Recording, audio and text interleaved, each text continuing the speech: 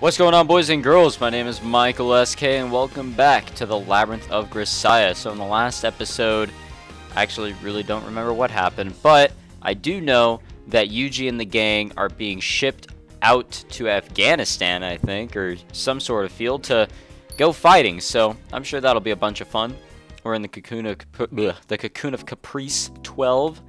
I'm already fucking up with my wording here, my pronunciations, but nothing's new. So, I think where we exactly left off was there's apparently some guy that's in our squad that is apparently someone that went to school with them or something like that, and they're trying to figure out who. So they're going to go to this other guy who has a PC, because PC is life, and figure out who the hell it is. So, these days the world was all about computers.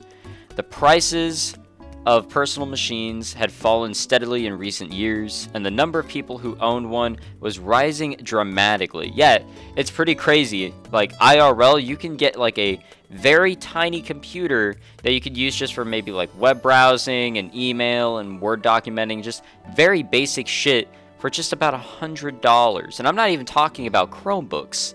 It's insane how computers have really just taken over. Of course, that applied to the military as well. The Navy in particular seemed to attract an unusually high proportion of computer geeks. Every time you walked through a common space on an off day, you'd see plenty of people playing games on portable machines or home consoles.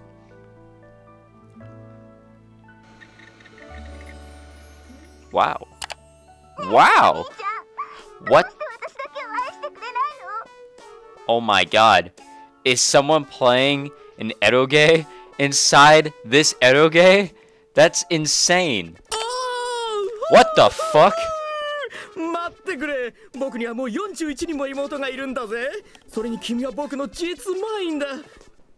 Oh my god.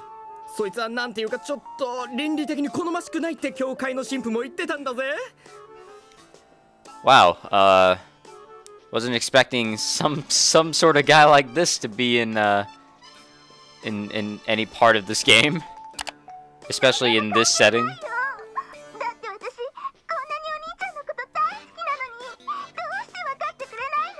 Oh, I know what this guy is doing. He's making some YouTube videos. Right, he's doing the same thing that I'm doing. He's having to do the commentary, and making it as entertaining as possible while also playing through the game for the first time.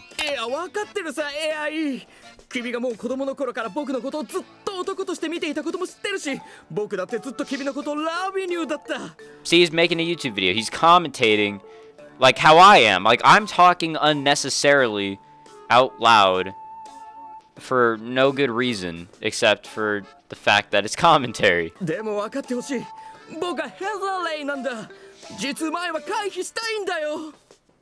I just really hope he's not using a webcam.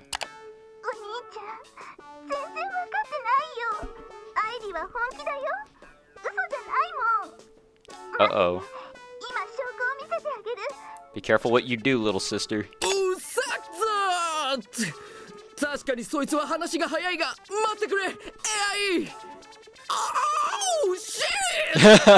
God damn it.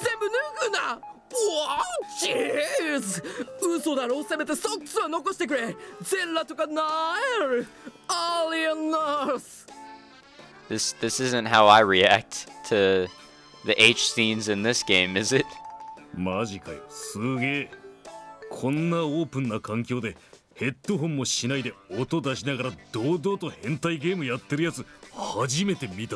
He's not even wearing headphones.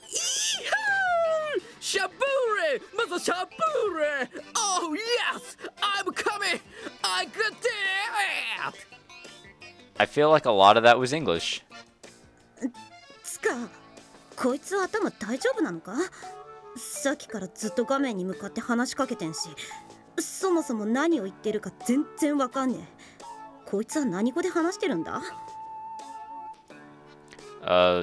Japanese maybe? So this guy was speaking some Japanese. That or they were hearing Japanese. The first thing that came to mind when I heard G2 Mine was a next generation explosive device. But maybe he was just mangling the word Jitsumai or actual sister. The little sister inside the game seemed to be named fuck, I can't roll my R's that sort of way. Which he was mispronouncing as Irie. Yeah, so I think I was trying to pronounce it the right way the first time.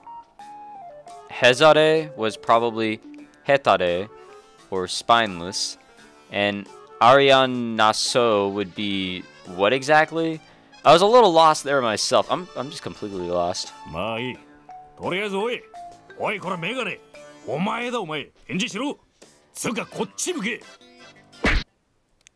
What's up? What? Hey! Honestly, dude, like every episode, I think we've just been meeting like a different person, which is so nice. It's coincidental. 画面の中の彼女とお楽しみのところ悪いが、ちょっとその自慢の PC で調べてほしいことがある。へいへいへい。僕は今忙しいのが見てわからないのかい？他を渡りなよ、ダニーボーイ。ぐだぐだ言ってねえでちゃちゃっとやればすぐに終わるし、用が済めば俺らも消える。これてもどうにもならねえことは軍で散々学んだろ。いいからやれよ。How do they even have internet? つうかお前、なんで俺の名前知ってんだよ。気持ち悪いやつだな。ああ、くそめんどくさいな。少し待てし、今セーブする。Look at his fucking shirt. I feel like if I didn't say anything, someone was gonna point it out. But that's fucking the tuna man. That dumbass anime character that, honestly, like, when I had to record that back in the Fruit of Grisaia, that was painful. Oh my fucking god. Okay, see you. Hey, goodbye. Don't worry, guys. I will never become an otaku.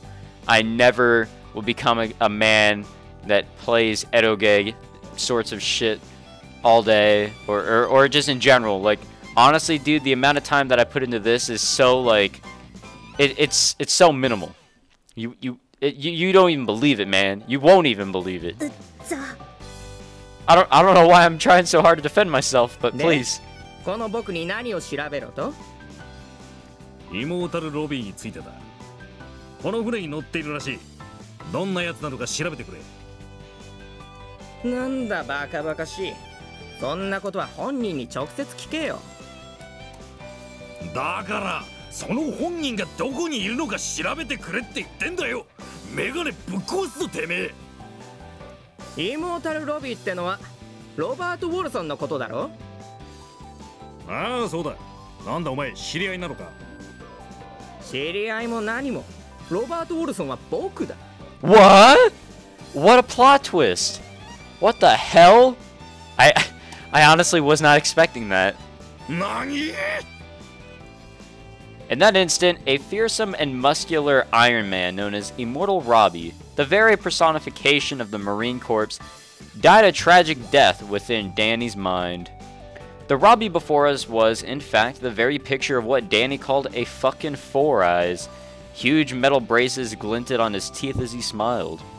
On the whole, the man looked about as frail and gangly as they come. Overwhelmed by the devastating gap between his dreams and reality, Danny fell to his knees and took his head to his hands. なぜだ。世界はこんなにも美しいというのに、現実ってやつはどうしてこんなにも残酷なんだよ、神様。つっかさ、あんた本当にロビー？ああ、そうさ。ほら、笑った口元がメカニカルでロボっぽいだろ。だからロビー・ザ・ロボットってわけでついたあだ名がロビーってわけさ。Okay, so what about the immortal part? それも簡単。答えはこれだ。お兄ちゃん、そこは What the fuck? An eroge. いかにも。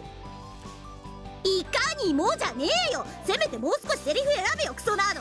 前歯全部へし折るぞてめえ。Oh, otakus, they're so great in the West. Sorry, I still don't get it. 僕の属性は妹萌えだからね。班内でゲームをしながら妹万歳と叫んでいるうちに周囲の人間が妹を妹と聞き間違えた。それだけの話だ。I guess it makes sense. I shouldn't even have asked. That is unbelievably stupid. おいおいおいおい。そういうことは何か？俺たちと同じ小隊に配属されるのはお前ってことか？いかにも。 Oh my god, could he stop saying that? ダメだ、イラつく。ねえ、ジーニー。こいつ殴っていい？ I don't know why you have to get permission. No. Well, whatever. まあ何にせよよろしくだね。僕はロバート・ウォルソン。ロビーでいいよ。あ、君たちの自己紹介はいらないよ。もう調べてあるからね。Oh, great. Robert Wilson. Oh, fuck. I really wish it wouldn't zoom in. Above all else, he was a devoted Japanation otaku. That was an interesting one to pronounce. I don't know if I pronounced that right.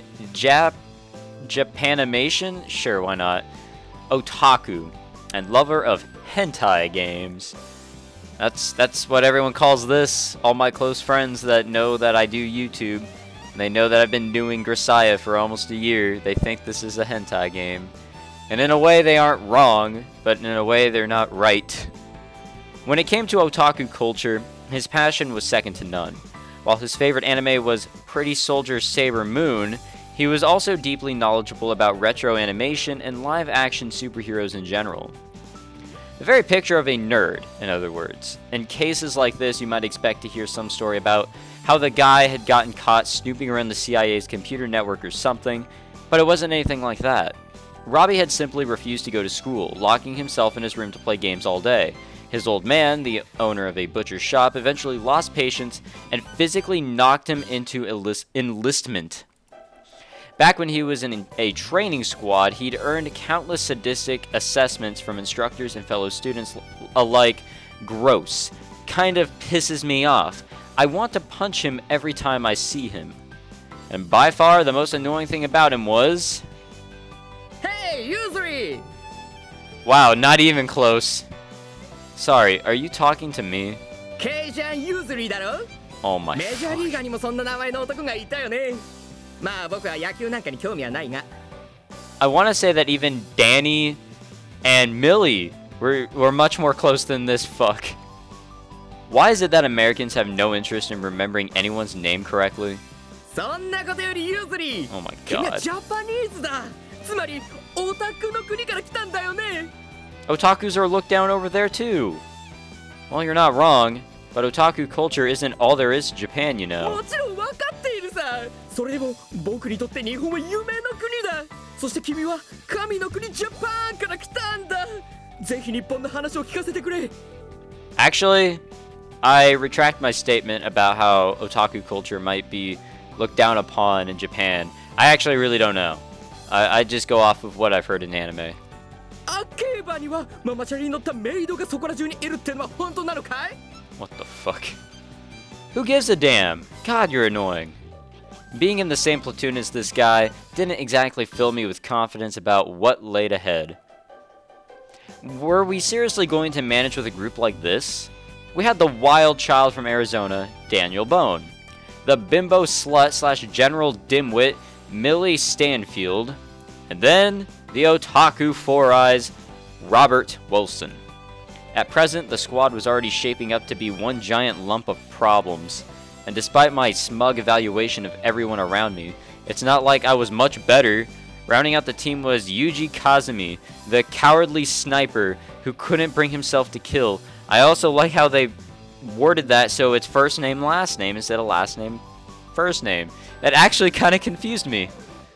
As it happened, this particular weakness would be exposed not long after we landed, as we trekked through the jungle toward our rendezvous point. Oh shit. Hey, Shorty! 見ろよ、でかい鳥がいるぜ。ありゃ食えんのか? Yep, just climb up and get it, boy. Who knows? Doesn't look poisonous at least. よし、とりあえずぶっ殺して持って帰るか。そんで隊員に食わせて様子見ようぜ。Yes, let's shoot the damn thing and alert the enemy. I don't even know where the enemy is. I don't know what the enemy is. Cut it out. You're just gonna waste bullets. Let me do it, Danny. I intended this as nothing more than a little test. My mental stage was relatively stable by now compared to before. I'd grown up a little. I wanted to believe that I'd developed something of an immunity to the effects of killing a living thing. Don't hesitate. The more you wait, the harder it gets to take the shot. Pull the trigger before you have time to hesitate. It was something I'd been practicing to do for years by this point. And so, before I had a chance to regret it, my bullet found its way to the target. Yossha! Meikyuu! さすがだな、ショーティ。 Wow, Yuuji did it. たかだか80メートルじゃん。ジーニーなら目を閉じてても当たるっつの。ねえ、ジーニー Uh-oh. ジーニー Yeah, I don't know. I mean, he's thrown up. ジーニーどうしたのよ Man, I just love Daniel's face. It's just so rich. Like, honestly, that's the entire reason I decided to record right now. Is just to be able to see this beautiful man. I'm done making dumb noises. He's throwing up. Physically pulling a trigger is one thing. Coping with it psychologically is something else. The military doctor who examined me issued a tentative diagnosis of PTSD. Long story short, it was related to the extreme external stress I'd gone through in the past. I was no longer experiencing panic attacks from sudden flashbacks or compulsively harming myself, so I wanted to believe that my symptoms were improving. But if I reacted this strongly to shooting a bird, it was difficult to imagine what might happen if I fired at a human being. What exactly was the military expecting to accomplish with a ridiculous crew like this? Perhaps that was the wrong question. What if they weren't expecting anything at all? Maybe they just wanted to toss a bunch of worthless bums into the fire to spare themselves the expense of feeding us. In any case, throwing an undersupplied jumble of defective personnel into the middle of a messy conflict didn't strike me as a particularly brilliant strategy. We had no experience with actual combat to this point. Our first indirect glimpse of the real thing would come 4 days after our landing.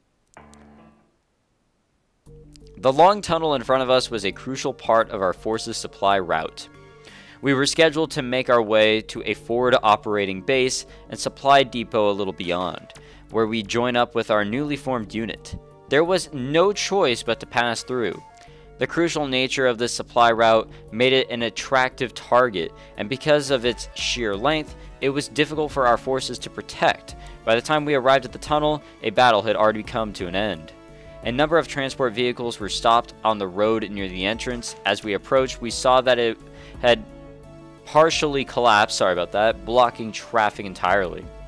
This kind of trouble seemed to be a common occurrence here. A number of combat engineers had gathered around, and were already in the process of manually clearing the dirt-clogged entrance. Our orders were to join with our regiment as soon as humanly possible without participating in combat, even if we encountered it. That meant getting down from the transport truck and passing through this tunnel on foot. Fortunately enough, a soft-skin dispatch from the regiment was apparently waiting on the other side. We strapped on all our personal equipment, climbed off our transport, and made our way toward the tunnel. Yes, they're apparently organizing our unit at the base just past here. Oh, great. Alright. A number of people had presumably died in combat inside this tunnel. The smell of blood hung thickly in the air. Turning on our shoulder-mounted flashlights, we clambered carefully inside. When I reached out to steady myself against the interior wall, I found it was faintly tinged with heat. Either we'd used napalm in here, or an enemy bomb had gone off. The wall still hadn't cooled completely. With the smell of blood and the heat trapped in the air, it almost felt like we were walking through a giant living thing. Oh shit, looking good, Danny. Danny's voice echoed against the tunnel walls, betraying a slight uneasiness. There was only one thing to do, of course. Go forward. He was asking how we should position ourselves. There's only 4 of us right now, and the tunnel isn't that wide. 1-point man should be plenty, don't you think? そうだな。ならダイヤモンドを組もう。メリー、フロントマンを頼めるか。わかった。セカンドアタッカーは俺。ロビー、お前はラジオマンだ。俺から離れるなよ。オーケー、了解だ、ダニー。ショーティー、お前はテールガンだ。ありえないとは思うが、一応後方警戒を頼む。Wow, we're all working together. Leave it to me. That is weird, but yeah, I guess we are in the field, so it's time to get serious. The beams of our shoulder-mounted flashlights revealed many corpses as we passed through the tunnel. Few of them were still recognizably human. One body that our flashlights happened to illuminate had lost both of its legs and one of its arms. Its right arm, the only limb it had left, was twitching slightly, as if searching for something. It was hard to believe it could still move in that condition. It looked like a fish that had been cut open and served alive. Yeah, you're right. Look too closely and you wouldn't be able to help thinking. I don't want to end up that way. I don't want to die like that. Those sorts of thoughts can make you freeze up at a critical moment. It had happened to me before. I'd killed plenty of people by now. My father, my mother, even people whose names I didn't know. I no longer felt particularly anxious about the way my own life would end. It seemed pretty obvious that I'd be dying an equally violent death sooner or later. Oh shit! This place has computers! Awesome! In the midst of a sudden downpour, we reported our arrival to the S1 at the battalion HQ within the forward operating base, then rested in the barracks until an unexpected surprise arrived to greet us. Oh my god! It's like I knew we were going to see you again because you have an art design, it's obvious. Eddie? I'd have recognized Edward Walker's mountain-sized body and oddly agreeable face anywhere, and honestly, I felt more than a little relieved to see him. Can't say I was expecting to run into you here. Some coincidence, huh?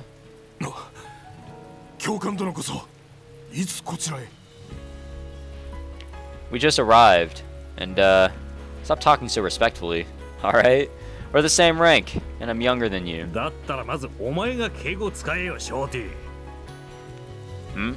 Really? I mean, I always try to address people the way they want to be addressed. Anyway,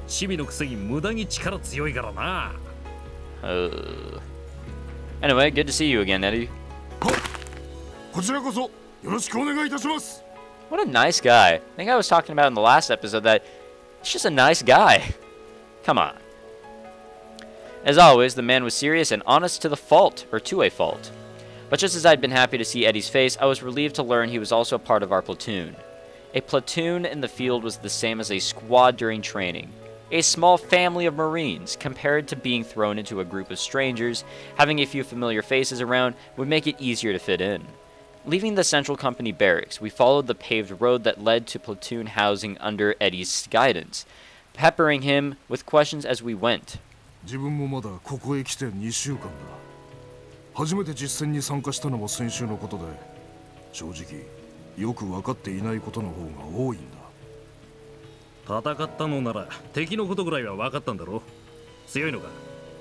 Zannin nagara jibun wa teki no sugata sura mite inai. Yonaga ni doon to dekai oto ga shita ka to omottara mou sentou ga hajimatte ita. Ichiou jibun mo sentou ni wa sanka shita ga, haichi ni tsuite teki o machiukiru uchi ni, teki no sugata mo miru mae ni 2 jikan ga tatte, sentou wa owatte ita. 夜中に少人数でHに攻め込んでくるなんてゲリラの連中だろ。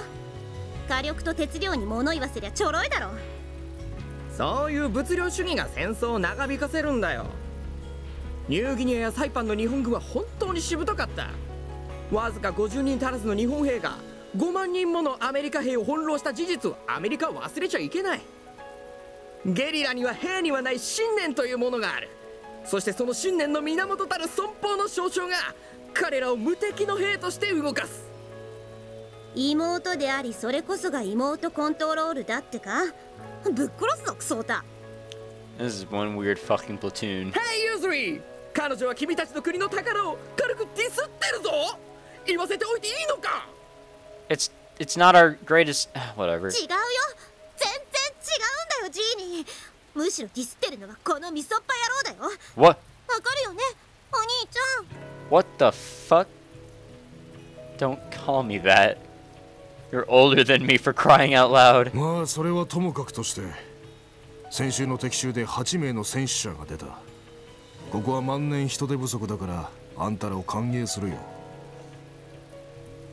歓迎されるのはありがたいが、俺たちの小隊長ってのは誰になるんだ。小隊長はジャスティン・マイクマイヤー少尉だ。Justin Mike Meyer. ジャスティンときたか。気に食わねえ名前だぜ。It's a pretty common name. マイク・マイヤーか。ステーキハウスのマイヤーズを思い出すな。なんだかうまそうな名前だ。ああ、それは正解だ。データによると我らが小隊長ジャスティン・マイク・マイヤー少尉は全米に展開する大手ステーキハウスチェーンニューヨークステーキマイヤーズの御曹司だそうだよ。 What the fuck? ジャスティンな上にブルジョワかよ。とことん気に入らねえぜ。それは偏見だよダニエル。小隊長殿はほんの少しだけ変わっているが実に素晴らしい人物だ。まあ金持ちなんて連中は大体が変人だ。ロリコンかホモで黒人嫌いのサディストだ。心から楽しそうに歌って踊りながら捕虜を拷問するタイプか。彼は志願兵だ。除隊後の大学奨学金が目当てだったり経済的に貧しい階層の人間でもないのに志願した勇気は称賛すべきだ。ああ、それは確かに。それは賢い人間のすることじゃないね。名は体を表すじゃないけれどまさに名に恥じぬジャスティンというわけか。僕は英雄の下で働くのは嫌だな。Justin with a thing for justice. 英雄にもちょろくて扱いやすいタイプと心底面倒なタイプがいるぞ。彼自身はその名前をあまり気に入っていないようだし、傍から見ても彼は正義感ってわけでもなさそうだけどな。Anyway, is that all that's unusual about him? 彼は戦闘工兵小隊付けの軍医だったが、隊が彼を残して全滅してしまったのが原因で、今回の混成小隊の隊長になったらしい。小隊長が軍医って珍しくないか？ Doctors are cool though. They're pretty intelligent from what I know. Well, it wouldn't happen in my country at least. Is there some reason behind that? 隊長本人は S1 の連中に押し付けられたと言ってるが、今は特に士官の数が足りていないらしい。まあ、あとは本人に直接会って確かめてくれ。I don't know why this is exactly, but for some reason the military seems to attract a lot of eccentrics. If you look at it from another angle, I guess it's just that normal people tend to find more pleasant careers. I certainly wasn't a normal person, and neither was anyone else I knew here, so hearing that my new commanding officer was a bit strange didn't elicit much of a response from me. Apart from a disinterested, good to know. But at the same time, I did find myself feeling a small bit of gratitude towards the Navy for its broad-minded acceptance of the less conventional members of society. Oh my god. 海兵隊遠征打撃軍第 15MEU B 中隊所属特別行動小隊通称イランコ小隊へようこそ。 Wow, I can't wait to jump into this next time because we're pretty much out of time. So, we'll end it here. Still in the cocoon of Caprice 12, which is totally fine with me, but 68% done. Yeah, you guys enjoyed? Leave a like, subscribe if you'd like to see more. And thank you for watching, and see you guys next time here with the Labyrinth of Grisaia. We're at war, boys.